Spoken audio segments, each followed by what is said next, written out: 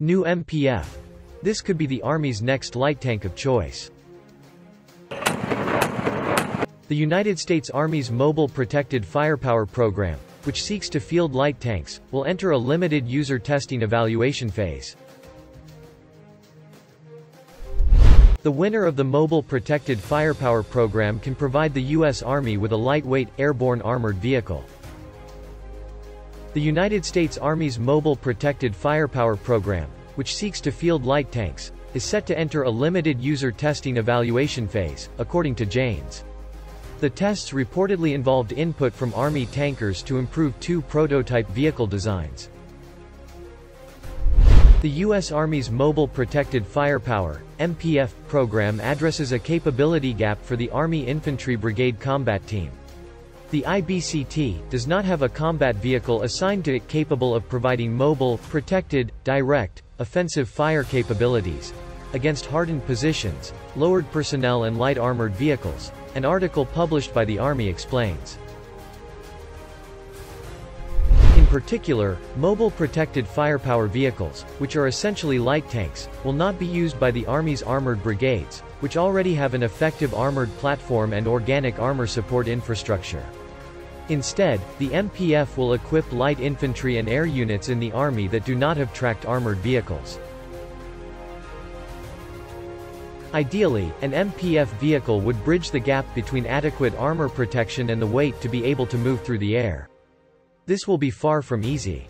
The last flight-capable tracked armored vehicle in Army service was the troubled M551 Sheridan. Other light tanks such as the M41 Walker Bulldog proved too heavy for air mobility.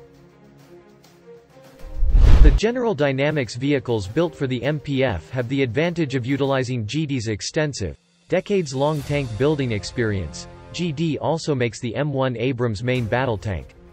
Additionally, the electronics and fire control are expected to be similar to the larger M1, simplifying training. Their offer incorporates several components from the company's Ajax vehicles supplied to the British Army.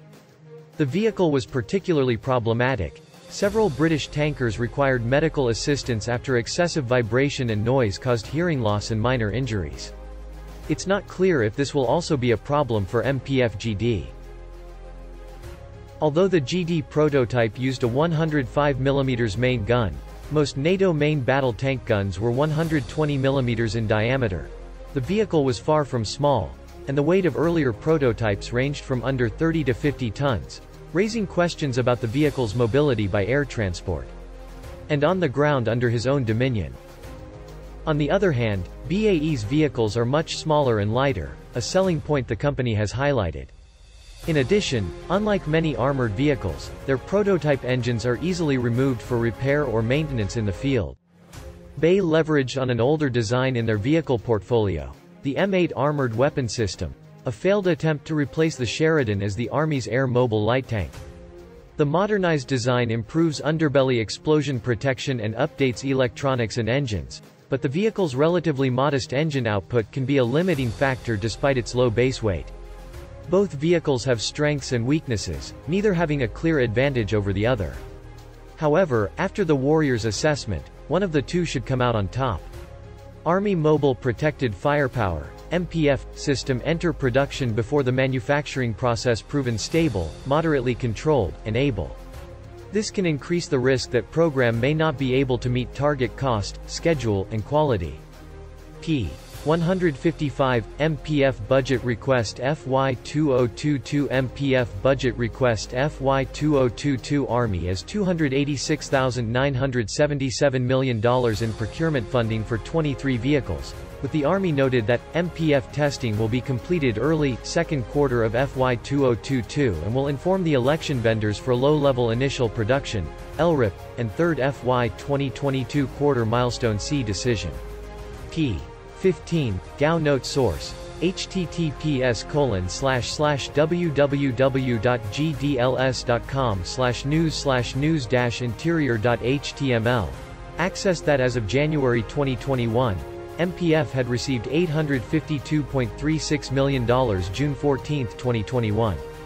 Total funding, in FY 2021 p. 153, Office of Government Accountability Potential Matters for Congressional Concern, GAO, in its June 2021 report to a congressional committee entitled Ongoing and Future Status of MPF Testing, Annual Assessments of Weapons Systems, GAO stated Department of Defense Instruction 5000.80, the following MPF program tests and problems.